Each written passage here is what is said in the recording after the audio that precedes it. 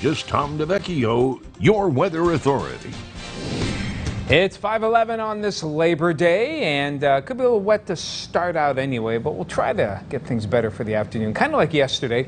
Here is our look here. This is the Physical Therapy and Balance Center's weather cam. This one on the tower, and weather right now, not too bad as we start out the day right now. We do have a few showers, though, that are entering the region, as you can see here. And some rumbles of thunder here. It looks like the worst is going to be in the next hour as this passes through. Some heavier downpours and, again, some thunder. You can see not very wide.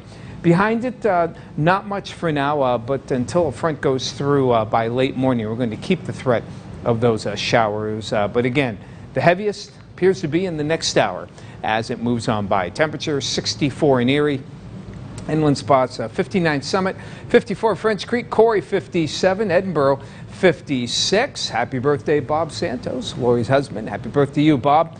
If you're up and watching, 60 out toward Lake City as we head on inland, 51 Canadota Lake. Pretty cool out there in Crawford County, 57 Westmead, 59 out toward Linesville.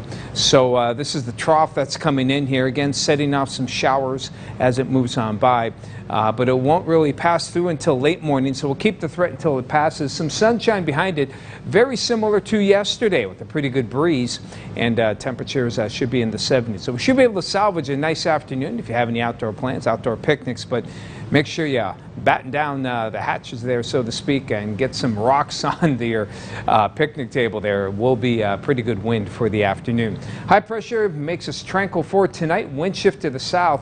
Tomorrow looks like a nice southerly flow. Good looking day, and that should boost our highs close to 80. And then this next front comes in, brings in some rain showers by early Wednesday morning, and back to some cooler air that will be with us to a greater or lesser extent for the rest of the week, along with possible lake effect showers. So for this morning, small craft advisory, watch for some spouts on the lake for early this morning, and it'll be rough on the lake today. 3 to 5 foot waves on the southwest to west wind, up to 12 to 25. Showers and some rumbles of thunder early this morning.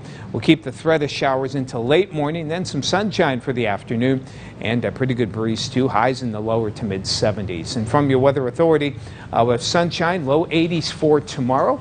And then Wednesday, that next front comes in, morning showers, and then some cooler air, chance of a few lake effects showers as well for Thursday into Friday before we get a little warmer for the upcoming weekend.